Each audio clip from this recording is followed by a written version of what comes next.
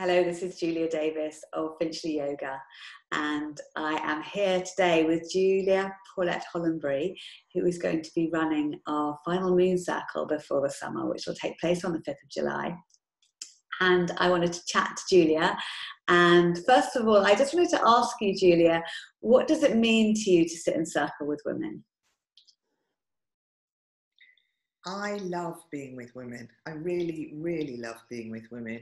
Women who have soft boobs and bodies and experiences just like mine. So, I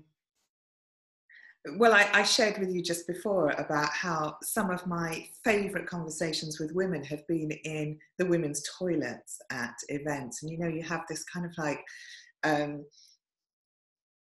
we have this kind of like special conversation that happens with strangers that's permissible it's kind of like intimacy that can happen in the women's toilets at events. And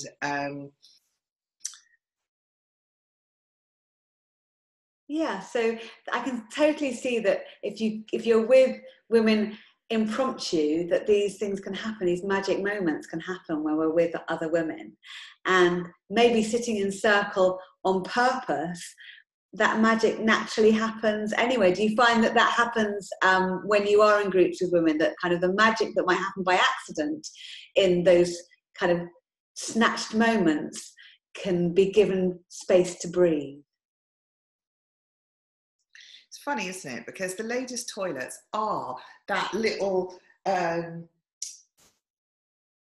secret cubicle. So when we consciously sit together, absolutely, we are giving ourselves permission. And the truth is that magic happens whenever and wherever women gather. We just talk, and in fact we're so starved of it that as soon as we gather, we're just so excited about it.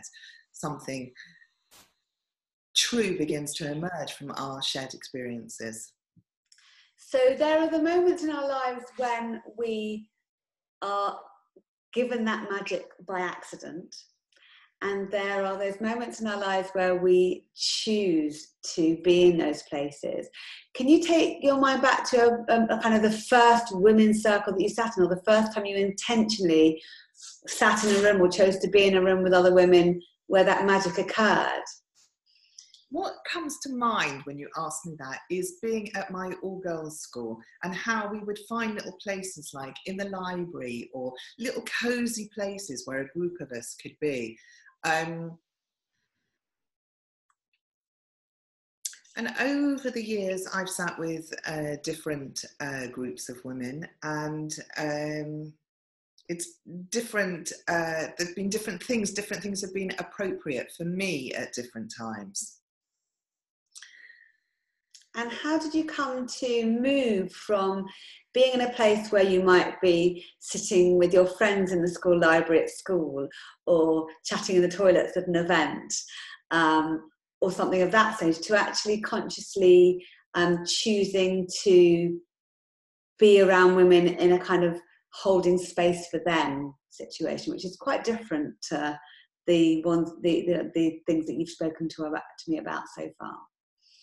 So something that I really, really, really care about is the female way of doing things. So we know what that is as women. It is getting on with it. It is being inclusive. It is being relational. It's being sensual. There are many things that is the feminine way of being within this masculine world. So the feminine way is very dear to me. I've done many, many trainings, and one of my trainings is with Michaela Bomb. It's a stream of Kashmiri Shaivism Tantra, and it is the wild woman's way. Could you speak to that a little bit? Those words kind of came flowing out, and can you explain what those words mean? It comes from, I'm sure you know the book, The Women Who Run with the Wolves. It's a seminal book. it's rewilding us, because as women we have become so over conditioned by the society that takes masculine as a norm, and as women we've become so civilized in the way that we put ourselves together and try to cope with the demands of everyday life. So the work is about dropping that and returning to our natural, essential, wild, sensual, relational, wonderful, dynamic, spontaneous selves, which when we gather together with other women, we do naturally. Yeah.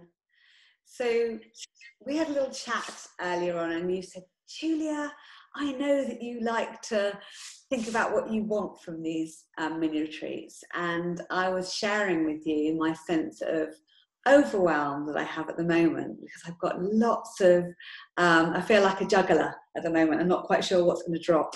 So we'd said that might be an issue that many women face. I might not be the only woman in the street who is experiencing overwhelm at the moment, and I just wanted you to maybe speak to that, because that may well be the theme that we look at on the 5th of July.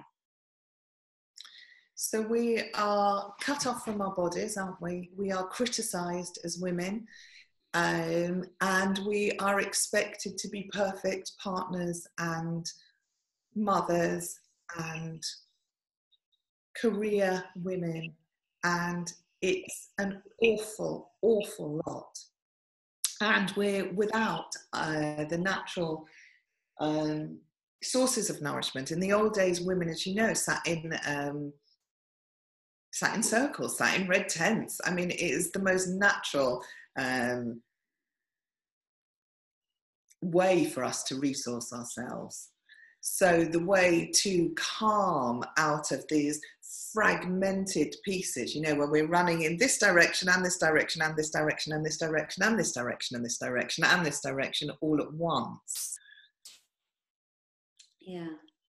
is to begin to feel safe, to begin to relax, to come back to the body and feelings, to come back to focus. And of course, from that more drop place, we can actually get an awful lot.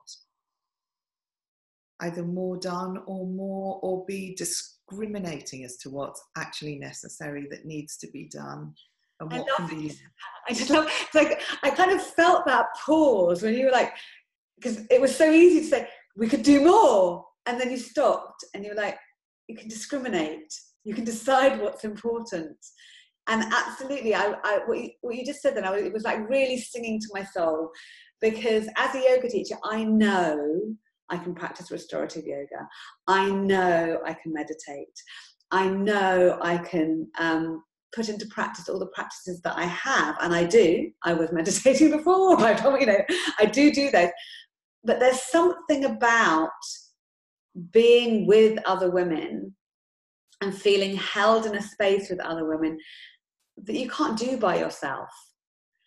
And you're not supposed to do by yourself. Yeah. You know, that's the piece, is that we all live this crazy sanitized life. Sorry to interrupt you, but we're all in these isolated homes, and we're not supposed to be. We're very much supposed to be connected. Yeah. And I see this space absolutely, as we were saying before, there are a couple of women who are at our circle just gone, and one had decided to not work for whatever reason and come, and the other one is like, I decided this was more important than work today, so I cancelled my work meetings and I came here. So there are people who are choosing to step out of the business world space into a women's space, and there are also those of us who are working by ourselves or running our own businesses, and we need the actual connection with women too. And just because this will be a new space with you, it'll be different to the one before, what might it feel like for women to step into a space with you? don't know that I can answer that question, but maybe there'll be a flavour of it on this video. What I wanted to say is that I love men. You know, we love men, but we also love women. There is just something amazing that happens when women get together. What will it feel like? Safe, first of all. I want to say equal and inclusive and gentle and sensual and permissive and allowing and acknowledging of all the things that we so tend to label as, you know, imperfections and self-judge. So I guess it will be playing and rolling together and seeing what each person needs, as well as what is being asked of us. Yeah, that's beautiful. I'm really pleased that you said the piece about loving men as well, because the sitting in circle with women or people who identify as women is a beautiful practice to have, but that doesn't mean that it is a place, it means that there's a place in our lives that doesn't mean that we don't love the men in our lives and respect them and believe that they should have the space for themselves to be together. There's something magical that happens when men sit in circle together. There's something magical that happens when men and women sit in circle together. But there is absolutely, I believe, that's why we're having these circles, you know, the space for women to sit together, the space for men to sit together, and the space for men and women to sit together. That I think having those pockets of space for us to feel safe and able to speak our truth is really, really valuable.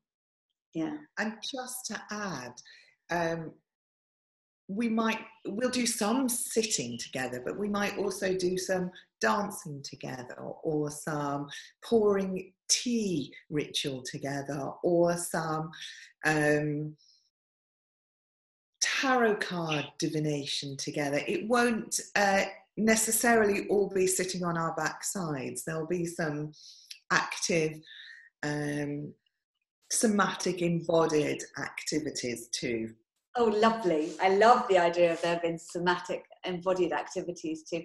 I think we are quite used to that with the Moon Circle. We've done things as far-reaching as painting our own self-portrait and making little wraps of things. So it's lovely to think that it won't be sitting in circle and talking. It'll be embodying the activity of the day. So I'm just going to wrap this up right now by saying thank you so much, Julia. I really feel like we have a flavour of you and a flavour of what it might feel like to sit in circle with you. I love that. Wiggle our boobs together, absolutely. Exactly what the circle will be about, yes. That sounds amazing. And I am really looking forward to sitting in circle with you. And just for everyone to know, we'll put it in the notes below, but we will be sitting in circle and standing in circle and dancing in circle on the 5th of July.